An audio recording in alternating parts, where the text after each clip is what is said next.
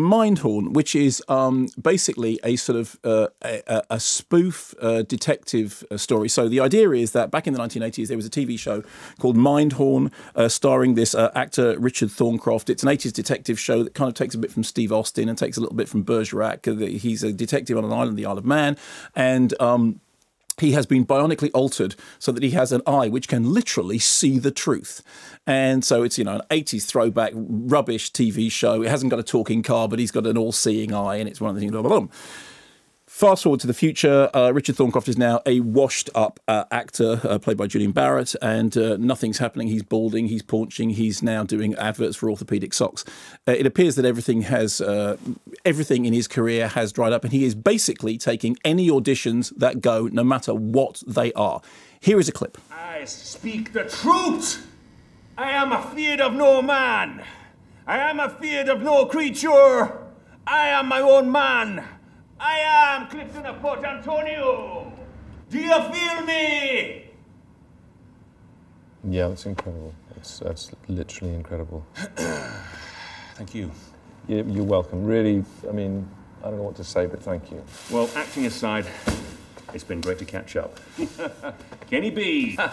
This guy's one crazy hombre back in the day. Do you remember that hotel in Maidstone?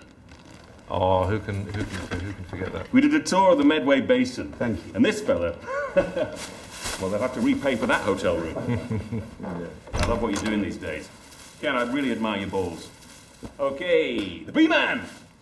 Already. The Killer Bee. The Brown Plate. Who was that? Not a clue.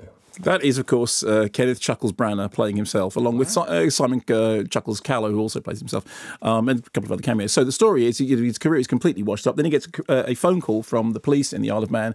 They have a suspected serial killer who will speak only to Mindhorn, believes that Mindhorn is a real character. So he said, the police say, can you come and talk to him on the phone in character?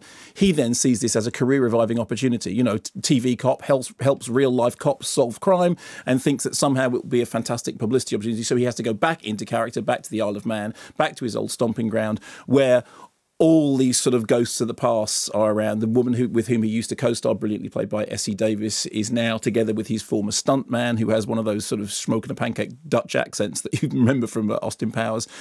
Steve Coogan is a character who was in his show, who had a spin-off series called Windjammer, and has now become very, very successful and runs a club called Jammers. And it's that kind of... It's that comedy of the failing British actor who desperately wants to be taken. So there's an awful lot of Alan Partridge in it. There's an awful lot of Garth Marenghi's Dark Place in it. There's an awful lot of that, you know, John Cleese comedy of embarrassment, the fear of humiliation and shame.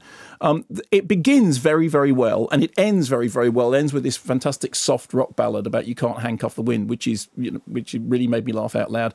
It's filmed in the Isle of Man, but surprisingly for a film made in the Isle of Man, it's set in the Isle of Man.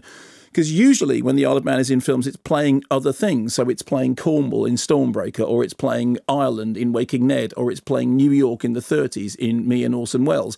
But you really have to go, I mean, you know, you start thinking about films like No Limit for it to be a film, you know, set in and on the Isle of Man. And so obviously, for me, I'm going, oh, you know, there's Laxey Will, that's really lovely. And look, there's Douglas Prom, that's really lovely, because I have a real fondness for the island anyway. Really? But you must have... I've never mentioned it before. But it's one of those things in which the weaknesses of it are that it does feel a little bit like a 30-minute television sketch stretched out over a 90-minute movie, which is kind of inevitable. On the other hand, when the jokes land, they are properly funny. There is just enough in the TV series, in the idea of the TV series, that you can just about imagine that it might have existed. Because if you remember 1980s television, if you're of a certain age, you're pulling that face which says that you are of that certain age. I'm pulling the face that says I was on it, 1980s television. So. I'm sorry, I forgot. But not in those shows.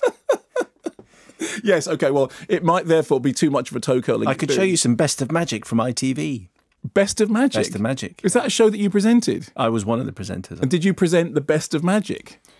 I mean, was it literally what it sounds like? It was. So what did you do? You go like, here is somebody doing Soaring the Lady. Here's someone doing magic. Ta-da! Did you have like a television suit that you wore for it?